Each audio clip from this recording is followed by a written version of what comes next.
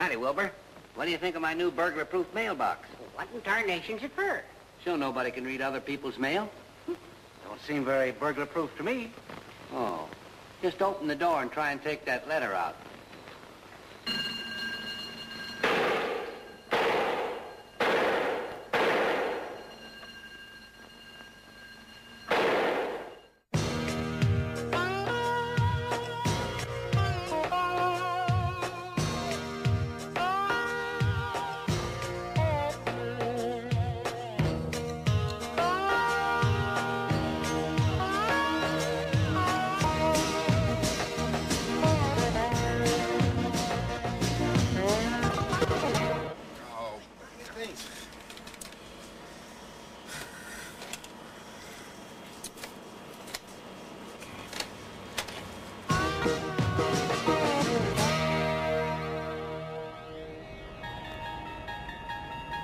That's odd. I had a sudden glimpse of the time when I was a kid.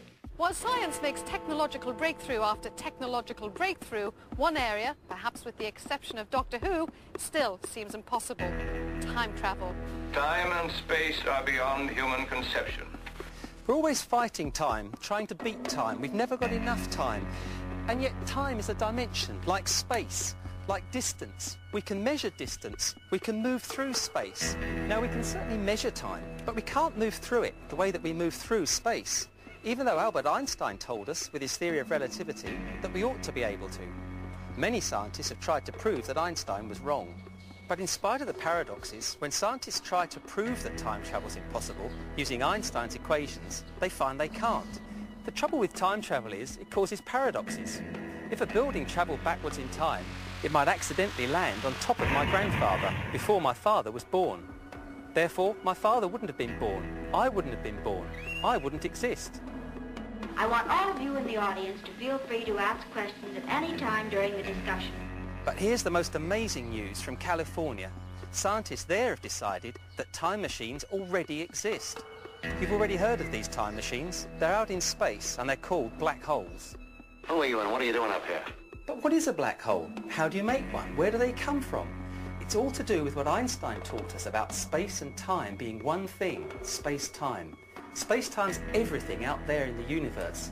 And all the material things, the stars and planets, and you and me, make little dents in the structure of space-time, like dents in a stretched rubber sheet. If you get enough mass gathered together in one place, it breaks right through that rubber sheet of space-time and it makes a black hole. This is a model of a black hole, and everybody knows what happens if you go too close to one.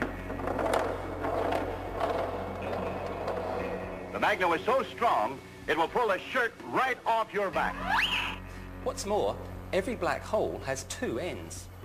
And what goes in must come out. So if you can find the other end of a black hole, you're well on your way to building a time machine. Thanks ever so much, Professor. You've helped me more than you realize. It may sound like science fiction, but all this stuff about black holes and time travel is actually sober scientific fact. All we lack is the technology. After all, 50 years ago, we lacked the technology to build artificial satellites. So I reckon that all we need before we have a working time machine is a little more time. Time marches on.